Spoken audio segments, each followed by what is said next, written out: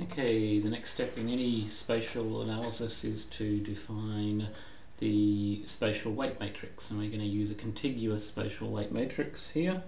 And so this is this one here, and just to be clear, what this is going to do is it's going to say how do we identify areas that are next to the particular area that we're looking at, and we'll just have a look at what we're using.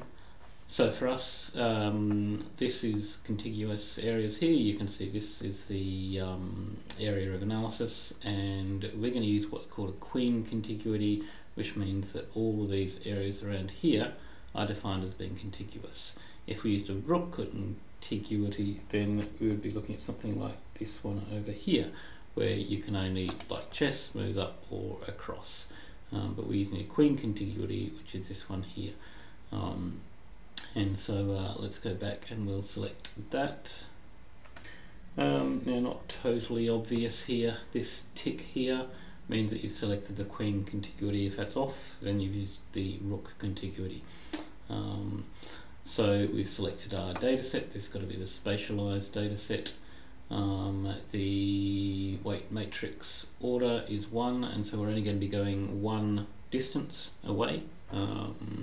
If we go back to this website here, now I should add this is just straight from the AURIN website.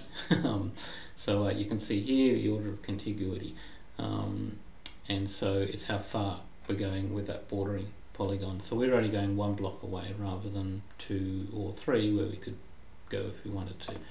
So let's go back to here.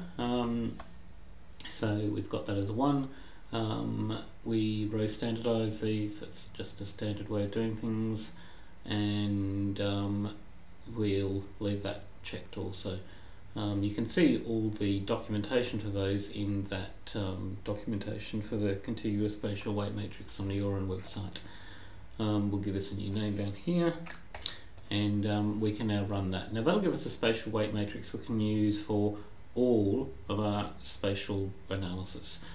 It's not dependent on a variable at all. All it's saying is that this particular block that we're looking at, SA2 in our case, these are the areas around it. So that's all that this is doing. So we'll add and run, and that'll create the spatial weight matrix.